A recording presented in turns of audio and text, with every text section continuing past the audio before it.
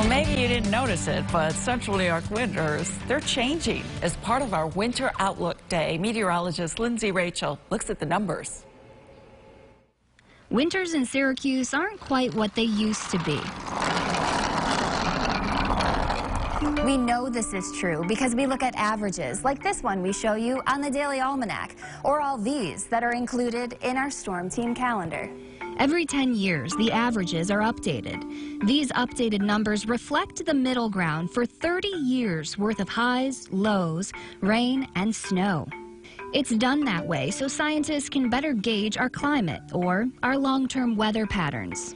Using those averages, we noticed our average winter temperature has gone up about 2 degrees, yet our average snowfall has gone up a whole 1.5 feet. While we may be measuring more snow, it's not sticking around as long.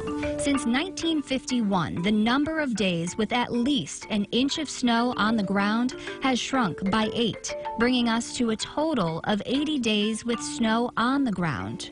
Let's look at an example. We'll compare the winter of 1959-60 with that of 2016 and 17. Total snowfall basically the same. Where the difference lies is how long that snow stayed on the ground. 103 days compared to 75. In the more recent winter, that's a whole month less of snow on the ground.